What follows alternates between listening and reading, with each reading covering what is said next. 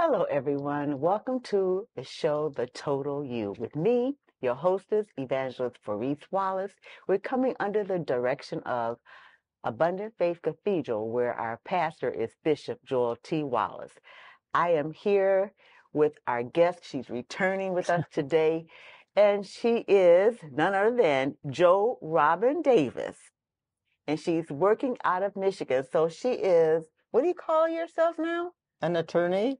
No, but it's a special Well, kind. I specialize in property insurance, first-party property insurance claims, which is basically if you have a accidental direct physical loss, which are terms of art, such as a fire, a flood, a windstorm, Okay.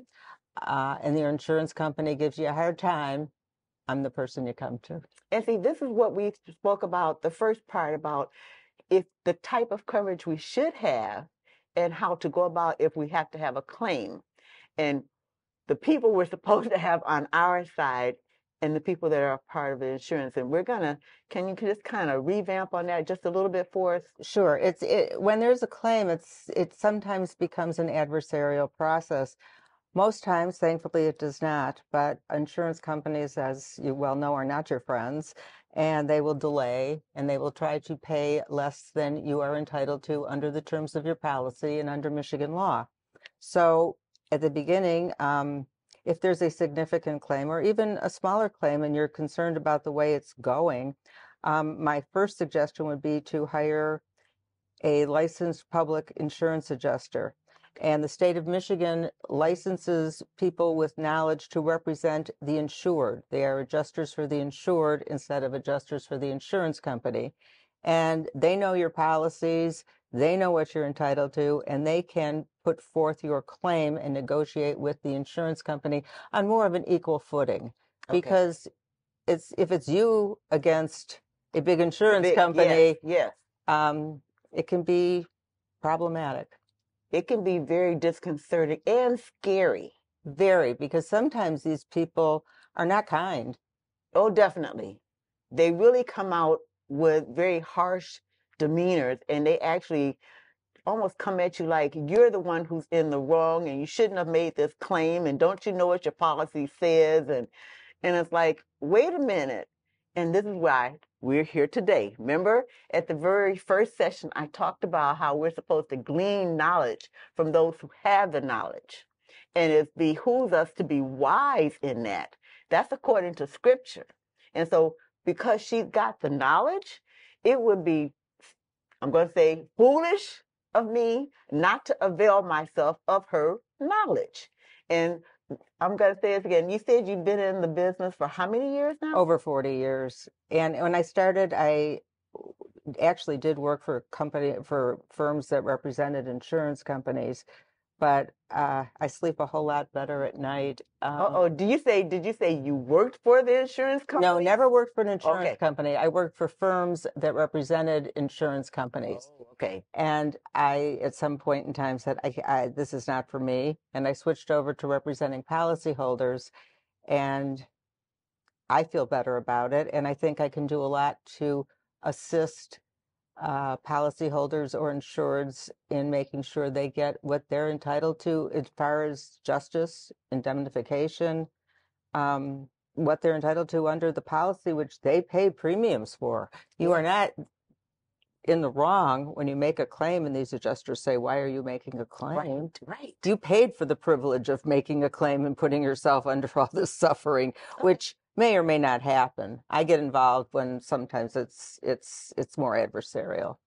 Oh, and they do make it very difficult sometimes to make a claim. You made mention last program about they have some of them paying the claims out within 30 days. The law says you're supposed to make payment after you receive proof as to the amount of loss within 30 days. That doesn't ever happen. And there's really very little. The only thing you can get if they don't pay a claim in a timely manner is 12% penalty interest. And that's something we didn't discuss previously. Okay. Michigan is one of the states in the country that does not have bad faith. You'll see huge insurance verdicts in other states because the insurance company ends up having to pay the claim and then basically paying for not treating its policyholder in good faith. Okay. Because there's an obligation on the part of the insurance company to conduct itself and its investigation in good faith. But here, we don't have penalties. They're not penalized in any way other than 12% interest under the Michigan Uniform Trade Practices Act. They get away with a whole bunch. Well, we're trying to stop them. Because, it's supposed to be fair and equitable. And I look at these commercials on television about homeowners and motor vehicle and no-fault ads and that type of insurance. And I just want to say, they're very cute commercials. Okay. But they're not your friends. Oh, you made mention of the equitable, and I remember us reading about, what was it, the Michigan, but the DIFS, the Michigan Department of Insurance and Financial Services, and they specifically quoted fundamental services for opportunity, security, and success as a Michigan resident, and for you getting your what you're entitled to. Right. And do we go to them first? No. Oh, the state okay. of Michigan, unfortunately, they put out great bulletins Okay. about what you're entitled to and a lot of really good information, but they don't have the power or the authority to really regulate, for instance, homeowners insurance claims. They don't have, they have some powers, and you can always make a claim. There's a form to make a complaint to the insurance bureau, but you need to go to the person who's going to fight for you. And that would be first a public adjuster and then an attorney like me. I mean, if the insurance company denies your claim, you have no choice but to file a lawsuit. Ooh. And you only have, with the homeowners claims, you only have usually 1 year to do it. Okay. 1 year from the day, well, it's 1 year from usually the date of denial. It's 1 year, and there's all kinds of policy language which talks about it's 1 year, but it's stopped from the time you give notice to the insurance company and they deny your claim. So if you give notice to your insurance company the day one, mm-hmm. and they deny your claim in 9 months, okay, you have 1 year from the date of the denial. Okay. Gives you a little bit more time. Right. But if you're in a situation where you need a lawyer, it's better to go earlier than later. Okay. Yes. Okay. This is okay. So you told me before not to really go for the lawyers up front. Oh, no. I mean, I would love to represent people up front. The problem is I want to make sure that my clients don't pay for something that they don't need to pay for. Pay for better insurance. Okay. When you get the lawyer, I mean, a lot of lawyers will say, come see me and I'll charge you and I'll do all these things. And sometimes, I mean, you balance it out. The best thing to do is get the best insurance you can with the company, and they're rated. I looked on the websites, Forbes and U.S. News rate the insurance companies with respect to how they treat older people, how they treat younger people, divorced people, because they take all that stuff into consideration. Okay. And there was an article regarding State Farm that I actually have on my Facebook page that talks about there was a study that State Farm is, and I would say most insurance companies are harder on people of different ethnic backgrounds, should I say. Yes. Yes. And along that line, not even with that part of it, but you made mention that we need that public adjuster. That public adjuster, can they make recommendations if they find that we need a lawyer? Absolutely. Okay. Yes. I get referrals from public adjusters who call me and say my client is having a problem and needs to file a lawsuit or needs to take an examination under oath.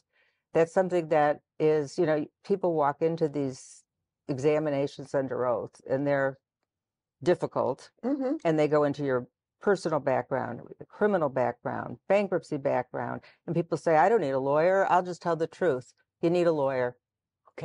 Okay. And this is from experience. They really do delve into every facet of your life. Right. Your finances, everything. they download your phones, and they're entitled to do that. All my text messages, everything, huh? Yeah. But if you have a lawyer there, they limit it, and what I do is I limit it to certain dates, and I limit it to I want to make sure I get a copy of whatever report is issued, so that I can go to someone who can tell me. Sometimes I can read them. Sometimes I have no idea what they're talking about because they have, different sites where they can tell where you were phoning from. Okay. They really get into my business. Yes, they do. And I'm there to protect you and tell you what you need to tell them. And sometimes to say, they're entitled to reasonable requests. The question becomes, what's reasonable? What's reasonable? And this is because I paid them. They can get, I'm sorry. It's a contract, and unfortunately, that's the way it works. And the policy has certain requirements. They have certain requirements too, but seems like the penalties for the insured are far greater than the penalties for the insurance company. For instance, if you don't file a sworn statement and proof of loss, which is a one-page document that's notarized that sets forth your claim, within 60 days after they ask you for this piece of paper, they can deny your claim on that basis alone. Okay. Sorry. And a lot of us don't know those terminologies. We don't know the limits for different pieces of paper that are required. Well, that's why your lawyer or your public adjuster, they know the dates, and that's what's important, because they know, a public insurance adjuster will say, I have to get the sworn statement and proof of loss in within such and such a date. They will put together the contents inventory for you to look at, and age, Okay. and okay. And usually they're experts at the building estimates, because I've seen building estimates. I don't know how to build a house. Sounds right. Okay. But you are swearing under oath that this is the amount of your claim. And so it behooves the person, like you said, to get the best insurance first. Right. Before making the claim. Well, the best insurance you can afford. Okay. I don't look at premiums, and I generate for others because I'm not involved in that process.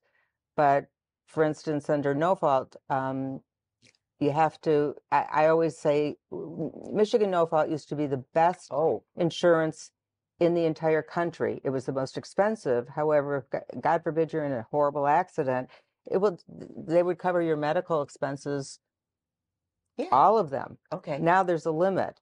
So, and people say, well, I'm going to get cheaper premiums because you can get lesser insurance, and full coverage is always the best because you just don't know what's going to happen in the future. Yes. And I think that's the same for homeowners and all property insurance. Okay. You want to make sure that you're covered in the event of a loss. Yes. And yes. We're trying very hard to make sure that we're getting the best for us. Right. When we're doing the insurances. All right. There was a question I had about looking for the type of insurances that we needed. Well, there's business owners insurance. There's for people who own businesses, and that's somewhat different than homeowners insurance. Okay. There's renters insurance. There's insurance for boats. I mean, I don't know, but you know what? And this is just me going off the track. It's something you said that we're not required to have this. No, we're not required. We're required to have automobile insurance, right, but we are not required to have homeowners insurance unless you're a tenant and your landlord requires it as part of the lease. So it's really up to the person involved, and there's also liability insurance involved. You don't want to have a house where somebody slips and falls and hurts themselves, and you don't have coverage. So the homeowner's policy does cover that, and those are different claims where but you have to have coverage for that as well. And that is on your declaration sheet. I am going to I'm just bringing this on her. I brought to the show today 2 different declaration pages of insurance, and she's kind of review these. Thanks. Have at it. Okay. Well, this is this is an amended declaration sheet for a homeowner's policy. And Let me see what time of insurance it I'm is. just bringing this on her now. Okay, so just give her some Give me time. a second here. Okay, so you have basic coverage and So the basic coverage is just what? well, I don't know at this point. I have to Okay. read it, and I really would like, and I always ask when people to come in to bring me their entire policies, not Okay. just their declaration sheet, Sorry. but that's okay.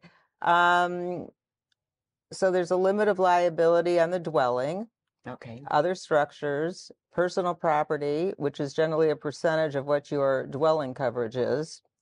Loss of use, which is what I described as additional living expenses. If you Okay. can't live in your home for a period of time because of a loss, the insurance company is supposed to pay Okay. for you to live elsewhere. Personal liability, that's what I was talking about with respect to somebody slipping and falling in your home and you being responsible. The insurance company will defend you, and there's coverage here up to a lot of money for each occurrence. So Okay. this is great insurance. And it's based in there. Additionally, there's additional insurance for identity fraud. Backup okay. of sewers and drains is really something Okay. that's important because it happens all the time. There's usually, it starts at $5,000. But on that note, there are a lot of areas where they will not cover backup sewage and drainage.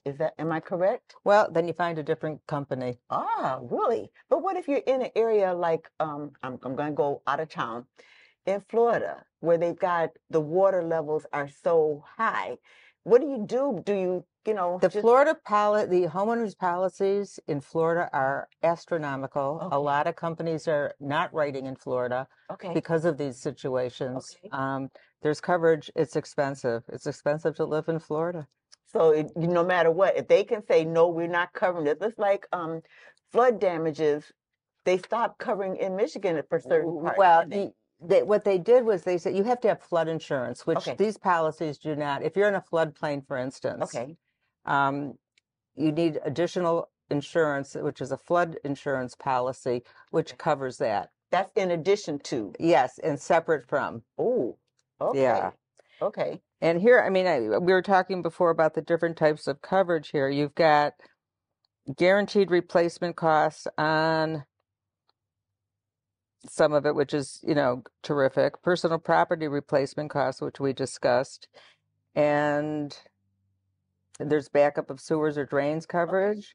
Limited guaranteed replacement cost, which is Okay. which is even better than replacement cost. It's not guaranteed. It's guaranteed up to 125% of the dwelling limit. Okay. So this is a great policy, covers a lot, and these are the things you need to look for. Okay. So this is just a decoration. She didn't go in. I didn't bring her the policy. Thank goodness. Please don't. But policies, homeowners policies, Michigan law has for fire insurance and homeowners policies, Michigan law, there's a statute that has certain requirements that need to be in the policy that Okay. protects the insurance company and also protects the policyholder. Okay. So if I don't see any of the things that you mentioned in that, I need to go back to my insurance company and say, look, this is what I want to add. Right. And I have that right. Oh, of course. Okay. Yeah. Okay, but I got to You know that I know. Right. You need to know to ask for it. That's the problem. And usually an agent's going to want to sell you as much insurance as possible. So they're going to present these additions to you. Okay. But yeah, don't they cost a lot more too? They do. You have to balance the value of the insurance versus the cost and whether you can afford it. And thankfully in Michigan, the homeowners insurance it's reasonable compared to the homeowners insurance in Florida, for instance. Okay, okay. They have all those hurricanes and all that water. We don't have that. Okay. So Michigan is at advantage over Florida. In that respect, yes. Okay, that's good. I gave you another one also. Thank you. This one is a different policy. And yeah, we're really okay. This is what this did. What in this particular case, they talked about a claim. okay.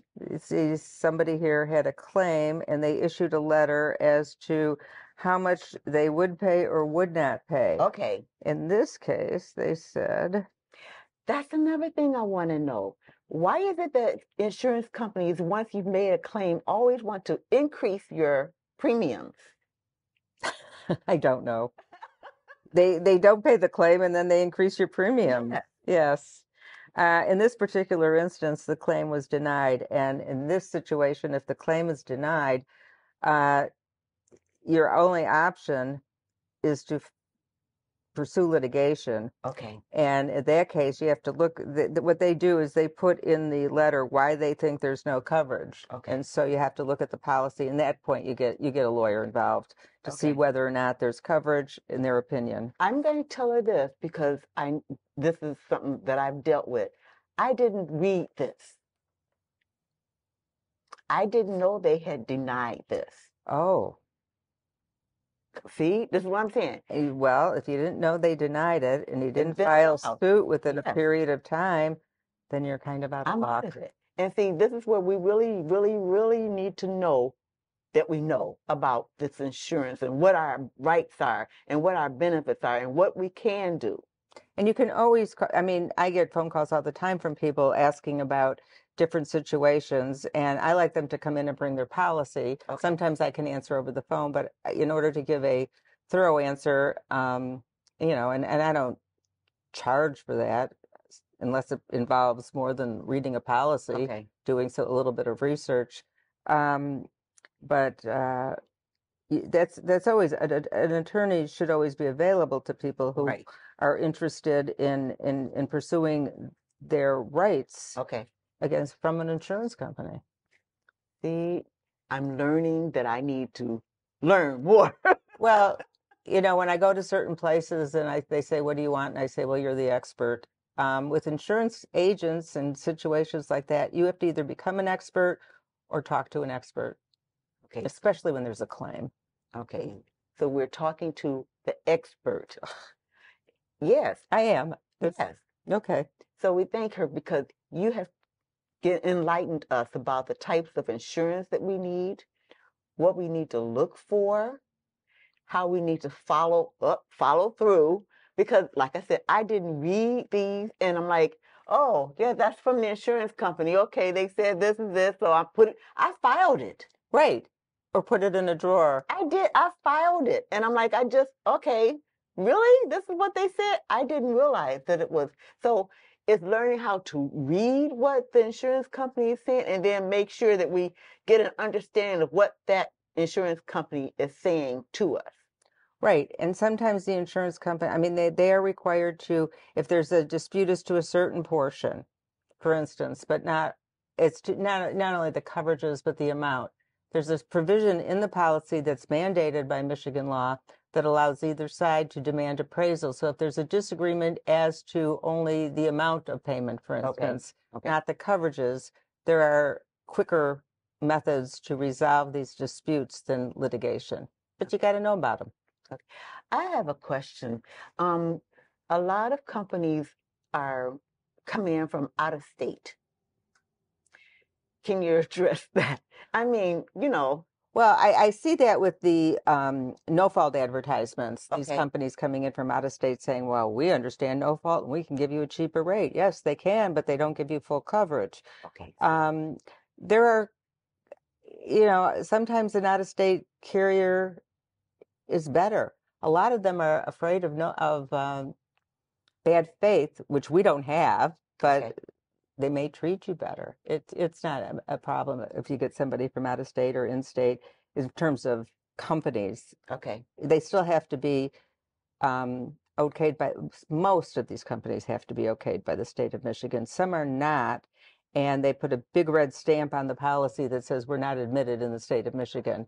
But those are business policies generally. Okay. Okay. And I'm going to say this because we've been talking mostly about residential or personal type of insurance. Right. Joe also takes care of commercial policies for those churches, per se, interested churches or businesses that come under, they have to have a certain amount of coverage. So, I represent a lot of commercial property owners whose claims have been denied or they think they've been paid less than they're entitled to. Those policies are far more complicated than the homeowners policies. okay. So it's incumbent and better for the policyholder to find an attorney who specializes in property damage claims as soon as possible, because those are big claims. And sometimes when the insurance company is conducting an investigation, I will hire an expert to conduct an investigation, Okay. for instance, as to the cause of the fire, because it's amazing how many insurance company origin and cause investigators find a fire caused to be arson or incendiary when it's not. really not. Yes. So we need an expert to go in and do the investigation as well. So that's a point in time where you really need somebody early on. I have a question too about these policies for businesses. Is it fair then for insurance companies to say, well, we're going to blackball you? No. And a lot of them do, don't they? I think what happens is that you've got to you got to find a different insurance company if that's the case. Okay. And there's always and I'm getting away from. I just wanted to add one thing. If you have trouble getting homeowners insurance or renters insurance, there's after the Detroit riot. They don't call them riots anymore, but that's the improper term. Not being politically correct. Riot. But after the riots, the state of Michigan enacted the Michigan Basic Property Insurance Association, which provides you can get insurance even if other companies won't provide it for you. And it's very limited, very limited. Very limited, yes, but at least it's some insurance. Okay. Ugh. But I don't like the fact that they can essentially if one insurance says, oh, you made a claim, you can't get insurance with us anymore, and we're not gonna, and when the person goes out to buy another insurance policy, they see that you were denied a claim on that insurance. And well, they're under the law, if you've been denied a claim for a criminal act such as arson within a period of years, the insurance company can say, we're not going to insure you. There's a number of things. And people don't like to make claims because they say, if we have 3 claims, we might be canceled. yes. My position is that's what you pay for. You pay for your insurance coverage, but your rates will go up. So it's a balancing act. Whew, I am so glad that you have told us all of this. And this is just the way I might have to invite you back again. Be my pleasure. This is such a learning experience, learning about not just the different types of insurance, but how to go about choosing the insurance, what we need to be looking for on that declaration page, how much coverage we're supposed to be having. And I'm just, thank you again. Our guest was, I get to say it, Joe Robin Davis. And my office is in Farmington Hills. okay. And we're going to be having her information on the end of this program. And I want to thank you for tuning in to the Total You. I'm your hostess, Evangelist Faris Wallace. And I want you to continue tuning in every night, 7 p.m. and 7 a.m. I'll get this straight. Every day, please tune in. We've got so many more programs scheduled, and I want you to glean how God wants us to be, that total you. We've got so much more to learn than just being a child of God. So please, thank you for tuning in, and I love you all. Till next time. Thank you.